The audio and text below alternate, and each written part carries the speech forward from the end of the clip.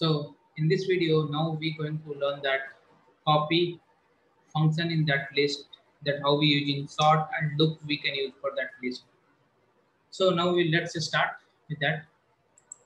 So for suppose I define one x equals to 1 comma 2 comma 3, and then I will execute this one, and then I will try to put that x1 equals to x.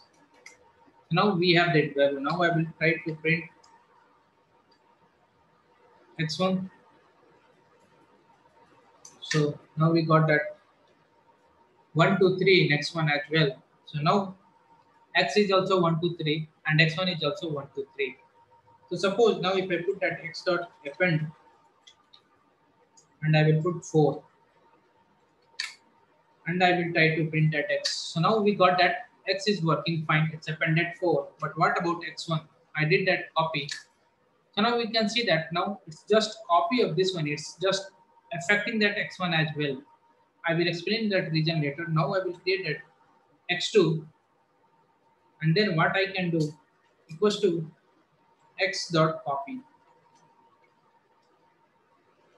Okay, and then I will execute that, and now I will try to print that x2. So we have 1 2 3 4 now. Now I will go back and try to do that append of 5. So now we can print that x. So now we have 1 2 3 5 1 2 3 4 5. Now I will print x2. So x2 have only 1 2 3 4, but what about x1? X1 is again it's updated to whatever value in x1 in x. Sorry. So now how this one going to work? So when we'll do normal equals to operator to assign that same value to this one. So it's creating copy, but it's not creating copy. It's creating whatever x1 new variable, but it's going to point to x. So if any changes we do in x, it's going to update to x1 as well. But if we do that copy, so it's going to create one new copy, and reference for this one is different in that memory. If we do any changes in x2, it's not going to affect to x1, and reverse as well. If we do any changes in x, it's not going to affect to x2. So in this one, if we need create any copy, we have to use that copy not equals to symbol that we use generally. It's going to change that in both of them because it's going to difference on the same location. So this will be that for copy. Now we need to understand that how sort is going to work. So suppose now if I define x equals to 8 comma 4 comma 3 comma 9 comma 11 comma 55 comma 1 comma 2. So now we have x with this one. I wanted to do now sorting. So how we can do that sort? If we put that x dot sort, and then I will execute this one, and then we'll try to print that. So now we can see that it's got sorted, and it displaying 1 2 3, then 4 8 9 11 and 55. So it's sorting. What it's going to do, it will look into that and it will update that sorting order. So suppose similarly if I have x4 and I will go ahead and pass that value of a string c comma z comma a, sorry, a comma d. And now if I go ahead and put that x4 dot sort, so it's going to sort now in the similar way, but it's added now. Now I need in reverse way of that sorting. Then how we can do that? First I want it to be printed z, then d, then c and a, or else first I need to print that 55, then 11. I wanted to do that in reverse order. Then how we can do that?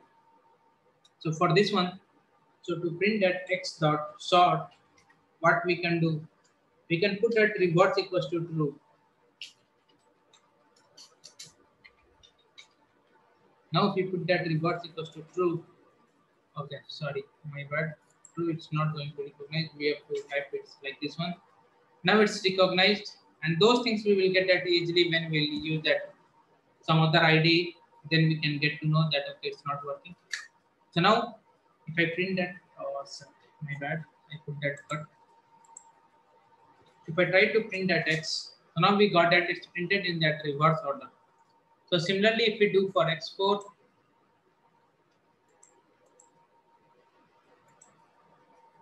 that for x4, now we can see this also going to return that in the similar way. First it's going to print that z, and then it's going to print that other value. So in this way, it's going to work that sorting, we can do that. So now suppose if I wanted to do loop for this one, so I have that for I in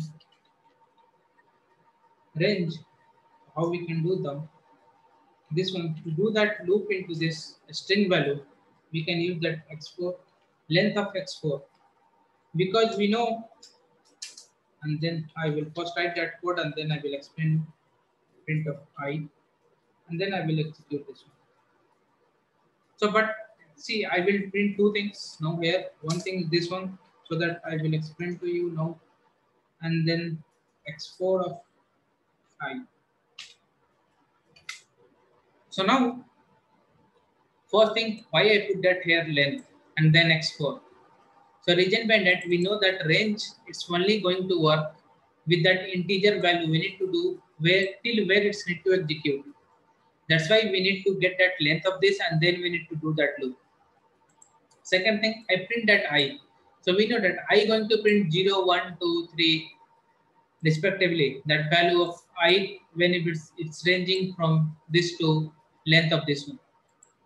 But we need to print that x4 element. So what I need to do, x4 in bracket, we need to specify that I. So when it's 0, it's printing Z, because right now we have sorted, so it's printing Z on 0th location. So if we go to first location, then whenever it's first, then it's printing D. Whenever it's second, it's printing C. When it's third, it's printing A. So in this way, we can do that loop as well for this string. For the list, and we can achieve whatever we need. So we can learn that more details whenever we need that. Whenever we do practical, we'll see that what all usage of this one. So that's all for this video. I hope you like this video. Thank you.